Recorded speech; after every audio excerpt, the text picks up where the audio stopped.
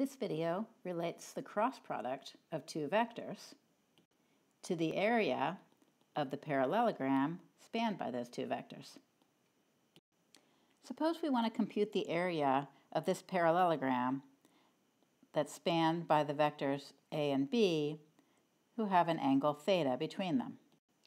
Well, the area of the parallelogram is the length of the base times its height. Now the height, which I'll draw here, that height is given by the length of B times sine of theta. That's because sine of theta is opposite over hypotenuse, which is going to be h over the length of B, which means that h equals B sine theta. Also, the length of the base is just the length of vector A. Therefore, the area is the length of A times the length of B sine theta. Well, that's just the same thing as the magnitude of A cross B. So the area of a parallelogram is given by the magnitude of the cross product of the two vectors that span it.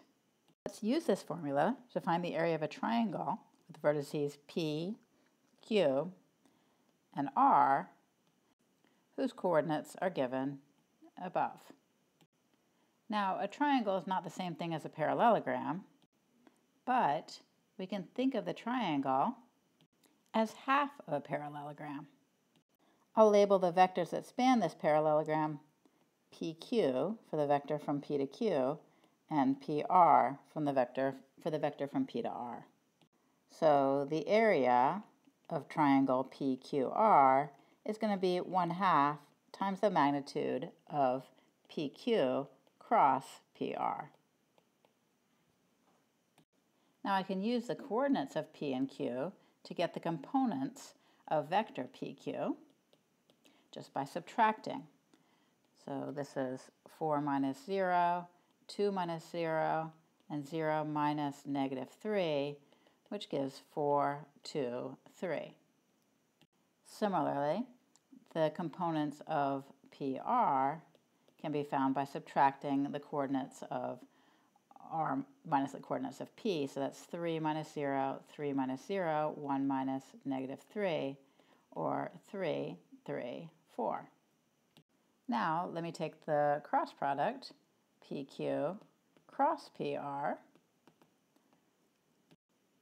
So that's going to be I times 2 times 4 minus 3 times 3 minus J times 4 times 4 minus 3 times 3 plus K times 4 times 3 minus 3 times 2.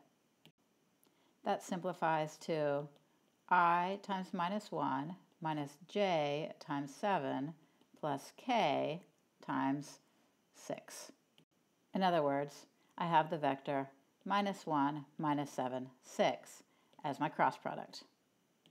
Now I'll take the magnitude of this vector. That's going to be the square root of -1 squared plus -7 squared plus 6 squared, or the square root of 86.